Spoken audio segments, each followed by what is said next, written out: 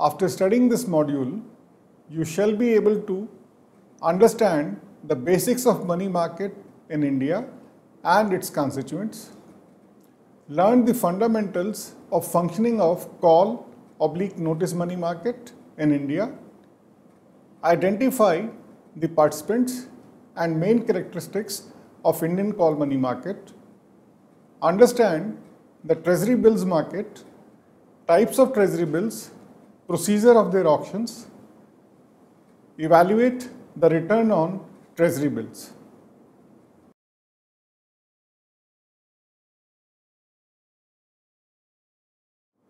Money market. The money market is a market for short-term financial assets that are close substitutes of money. The money market instruments are very liquid in nature and can be turned into money easily at low cost. It fulfills the requirement to meet short-term mismatches in fund positions. Fund managers use the money market instruments to tide over their temporary fund surplus and shortages. The trading of funds in this market is on unsecured basis. Money market instruments include call money, repos, treasury bills, commercial paper, certificate of deposit, and commercial bills. All these instruments have varying degree of safety associated with them, with highest for treasury bills and commercial bills being the least secure. A common feature of all these instruments is that all of them are issued at discount to their face value. The difference between the issue price and the maturity price is the interest/return on the instruments. The tenor of these instruments vary in the range of being overnight to 1 year. The central bank of the country uses these instruments to intervene and bring about the desired changes in liquidity positions of the economy. In India, the money market can be divided into organized and unorganized. All the above mentioned instruments constitute the regulated money market, whereas unregulated consists of players like money lenders, nidhis, and chit funds, and instruments like hundi, which are not governed by a set of rules and regulations. Usually, the interest rate charges from the borrower in this market are much higher as compared to the organized money market. Call money market. The call money market is the most active part of the Indian money market for uncollateralized lending and borrowing of funds. It is the most liquid segment of the money market. This market is predominantly overnight and is open for participation only to scheduled commercial banks and the primary dealers. When money is borrowed or lent for a period between 2 days and 14 days, it is known as notice money. When the borrowing/lending of fund exceeds 14 days or more in the interbank market, it is referred to as term money. Participants in the call money market. This market is governed by the Reserve Bank of India, which issues guidelines for the various participants in the call/notice money market. RBI has restricted the entities permitted to participate both as lender and borrower in the call/notice money market to scheduled commercial banks, excluding RRBs, cooperative banks other than land development banks, and primary dealers. The call money market in India is dominated by the banks through primary dealers, henceforth PDs, and financial institutions are also permitted to participate in a restricted manner. Non-bank institutions other than PDs are not permitted in the call/notice money market. Banks/PDs borrow in this market mainly to overcome short-term shortages of funds. This provides an opportunity to banks with short-term surplus funds to park their money at reasonable interest rates in a safe instrument. Shortfall of money with banks may be triggered by various reasons. This includes fixed deposit, overdraft or credit limit withdrawals being significantly more than the addition to fixed deposits or loan accruals on a particular day. Proximity to date of meeting mandatory CRR/SLR requirements of the central bank is also one of the triggers for increase in demand for call money. An increase in CRR rates may put further pressure on banks running short of funds in the short term. At times, a particular economic development or crucial dates with respect to deposit of tax, seasonal variations leading to large requirement of funds by the farming community, November to April being the busy season, may lead to shortfall of funds with some banks and hence the need for overnight/notice money market. Prudential limits and trading mechanism. The borrowing and lending limits of all the call money market participants has been decided by Reserve Bank of India. According to these guidelines, the maximum borrowing limit of scheduled commercial banks, SCBs, in the call/notice money market is 125%. However, the fortnightly average borrowing for SCBs is restricted to 100% of their capital funds, within bracket Tier 1 and Tier 2 capital. On the other hand, the lending limits for SCBs is limited to the extent of 50% of their capital funds on a particular day, and average fortnightly outstanding lending is restricted to 25% of their capital funds. Similarly, for cooperative banks, the borrowing in the call/notice money market is limited to 2% of their aggregate deposits at the closing of previous financial year. However, primary dealers are permitted to borrow up to 225% of the total net owned funds, within bracket NOF, in a reporting fortnight as at end of the previous financial year, and they can lend on an average up to 25% of their NOF in a reporting fortnight. Trading mechanism. Until a decade ago, most of the trading in the call/notice money market used to take place over the phone. However, with the operationalization of an electronic screen-based negotiated code-driven system in 2008, the scenario has reversed. Since all the deals either have to be transacted over the NDS or reported on the NDS within 15 minutes of the deal being finalized, the NDS is a preferred option for call market participants these days. Moreover, NDS provides the facility of direct negotiation on one-to-one basis, online monitoring of exposure and regulatory limits, and facilitates dealing in call, notice and term money. It further facilitates the settlement of call money market on T+0 basis and on T+1 basis for notice and term money. This online electronic screen-based system offers the advantage of transparency and better rate discovery, ongoing which offers on real-time basis, imparts greater transparency and facilitates better rate discovery in the call money market.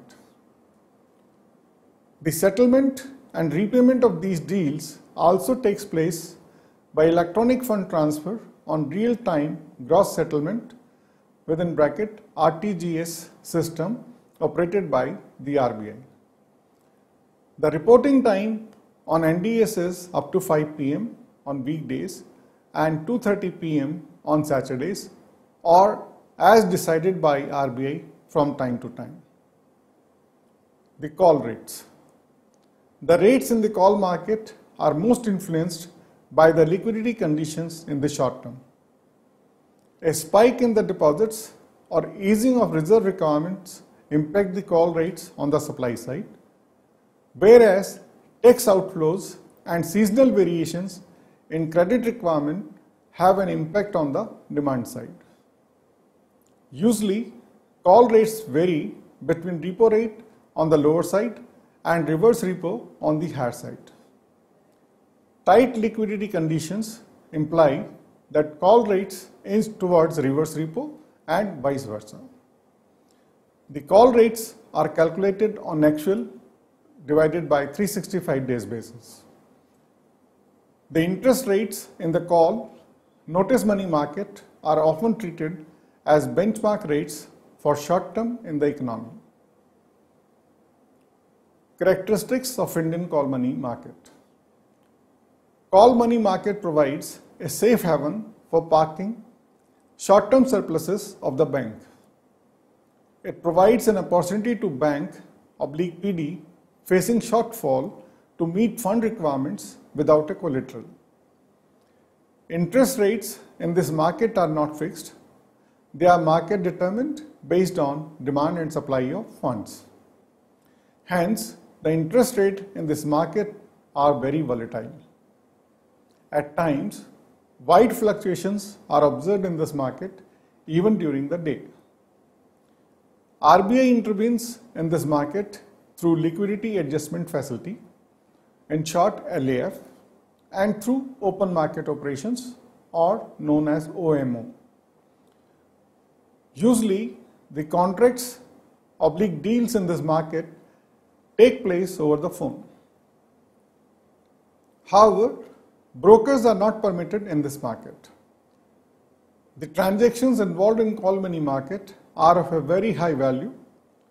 Towards the end of fiscal year, that is around 31st March, spikes are usually observed in the Indian call money market, leading to increase in the overnight benchmark known as Bombay Interbank Offered Rate, in short MIBOR.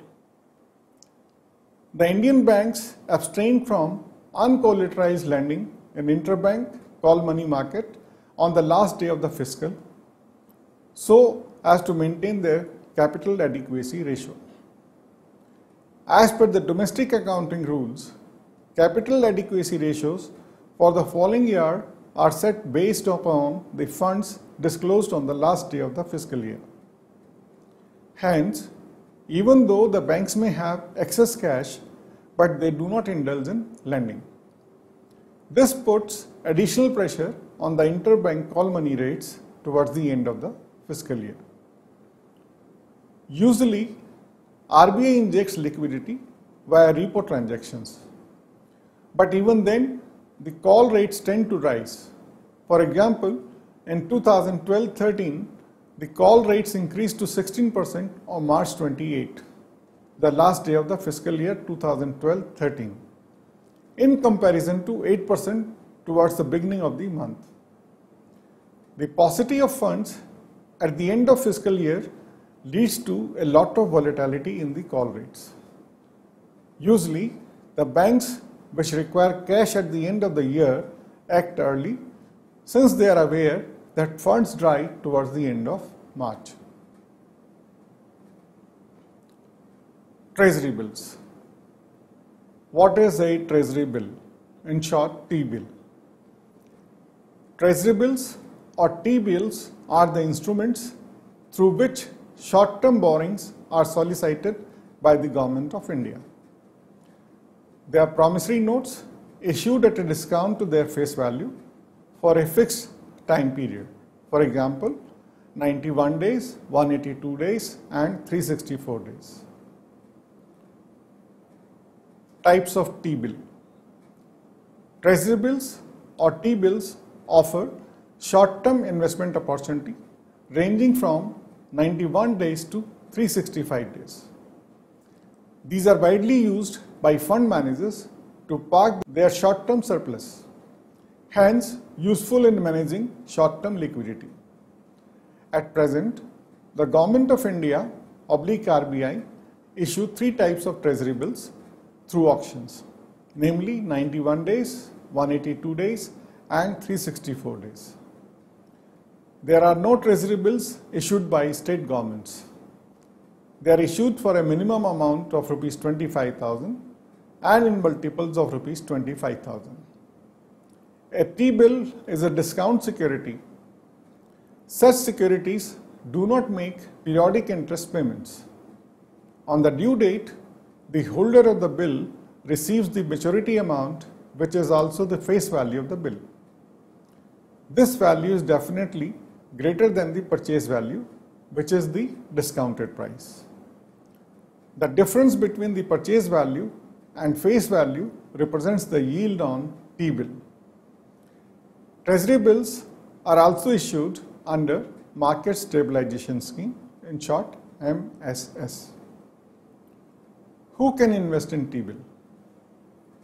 Banks, primary dealers, state governments, provident funds, financial institutions, insurance companies, NBFCs, FIIs as per prescribed norms, NRIs and OCBs can invest in T-bills. Characteristics of T-bills. The market for T-bills is the most liquid market all over the world. An active secondary market ensures liquidity for T-bills, and being issued by Government of India makes them highly liquid and safe short-term investments instrument. In addition, T-bills are also approved assets for SLR purposes, thus providing short-term investment avenue for banks. RBI auctions them on a periodic basis by calling bids from banks, state government and other specified bodies, within bracket to bidders quoting above the cutoff price fixed by RBI. They are issued at a discount and redeemed at the face value on maturity. The difference between issue price and redemption price is the interest earned on the security. For example, a 91-day Treasury bill of rupees 100 face value may be issued at rupees 97. That is at a discount of rupees 3 to its face value. The buyer would receive the face value of rupees 100 on the due date. The difference between the issue price and maturity value, rupees 100, that is rupees 3, is the return to the investor and works out to be 12.40% per annum. How to purchase? Auctions for T-bills are held on the negotiated dealing system, NDS, and the members electronically submit their bids on the system. Non-competitive bids are routed through the respective custodian or any bank or PD which is a member of NDS. Non-competitive bidders mean that they do not have to quote the price at which they desire to buy the T-bills. The Reserve Bank allots bids to the non-competitive bidders at the weighted average price of the competitive bids accepted in the auction. Allocations to non-competitive bidders are in addition to the amount notified for sale. The amount accepted for non-competitive bids is over and above the notified amount and there is no limit placed. However, non-competitive bids in Treasury bill is available only to state governments and other state entities and is not available to the cooperative banks. Only one bid is allowed to be submitted by an investor either through a bank or primary dealer. For bidding under the scheme, an investor has to fill an undertaking and send it along with the application for allotment of securities through a bank or a primary dealer. Retail market for T-bills. Safety combined with liquidity, stable returns and zero TDS make T-bills an attractive short-term investment option in the Western countries like US and UK. These countries offer a very simplified internet-based procedure to make accounts and do T-bill transactions. In USA alone, 500,000 account holders own more than 20 billion worth of T-bills. indicating the popularity of the instruments among retail investors. According to experts, the move to encourage retail participation will create depth in the G-Sec market, add volumes, and improve pricing mechanism. RBI has indicated its keenness to involve individuals / retail investors, the huge market for T-bills. The provision of negotiated dealing system, order matching, and DSOM was a step in the direction of introducing retail investors in the market for T-bills. The facility is expected to be made available within the next 3 months. The non-competitive bidding facility available to retail investors is currently applicable only to auctions of dated securities other than Treasury bills. Auctions.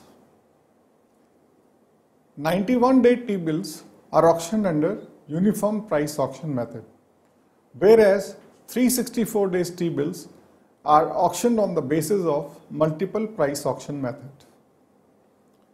The Reserve Bank of India conducts auctions usually every Wednesday to issue T-bills. Payment for the T-bills purchased are made on the following Friday.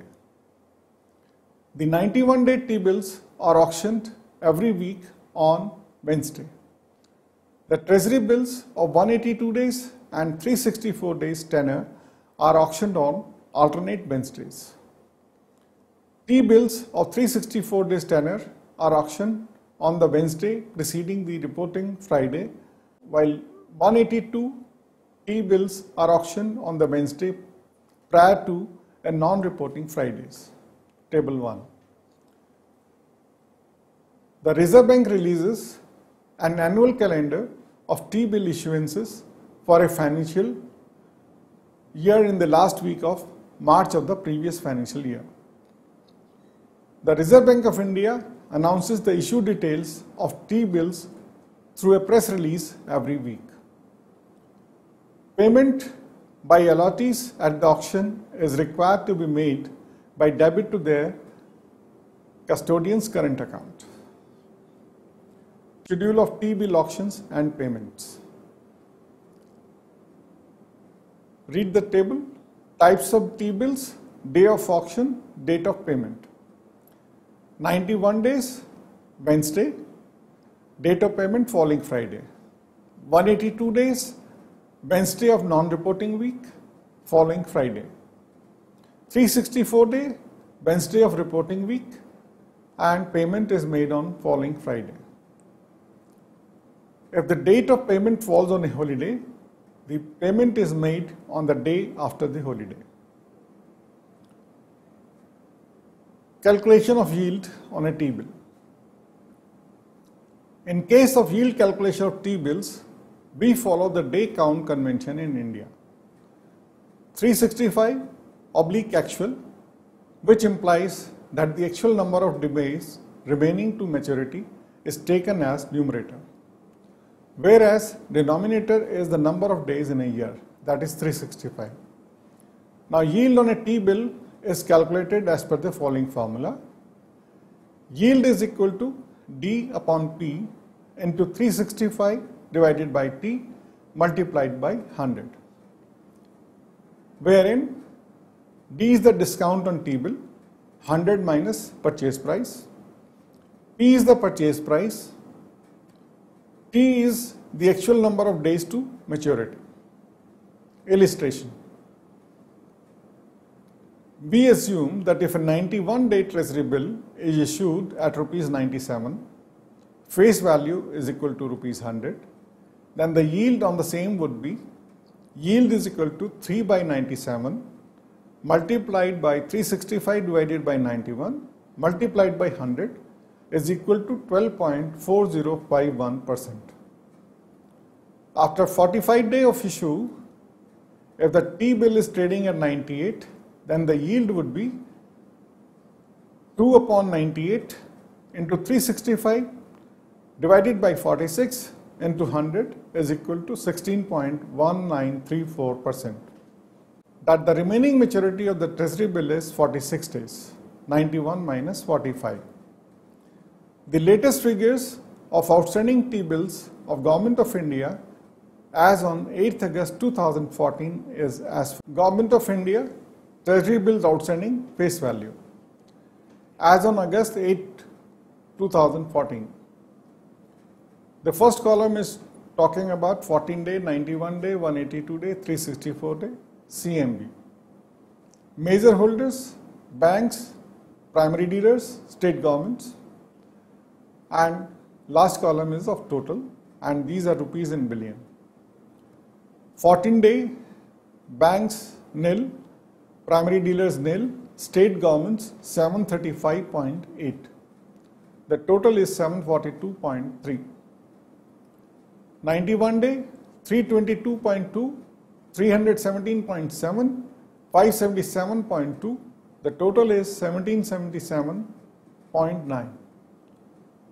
182-day, 211.6, 309.1, 74.5. The total is 816.9. 364-day, 466.3, 524.1, 12.0, and the total is 1426.9. CMB is nil, nil, nil, nil. Source is www.rbi.org.in. Cash management bills. A new short-term instrument, cash management bills, has been introduced by RBI to meet temporary cash flow mismatches of the Government of India. The cash management bill, that is CME, is the most flexible instrument since it can be issued when needed for any duration less than 91 days. It permits central bank to maintain lower cash balances and issue relatively less number of long-term securities. CMBs are non-standard, discounted instrument issued for maturities less than 91 days. Their generic character is similar to that of Treasury bills. The yields on CMBs tend to be higher as compared to that on fixed maturity bills. However, the overall interest expense of RBI on CMBs is lower due to their shorter maturities. Characteristics of cash management bills. The tenure, notified amount, and date of issue of the proposed cash management bills is flexible.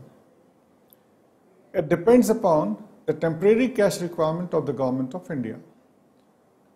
However, the tenure is limited to less than 91 days. Just like Treasury bills, CMBs are issued at discount to the face value through auctions. The announcement of the auction of CMBs is made by the Reserve Bank of India through separate press release issued one day prior to the date of auction. The settlement of the auction takes place on T+1 basis. Cash management bills are tradable and qualify for ready forward facility. Investment by banks in CMBs is treated as an eligible investment and government securities for SLR purpose.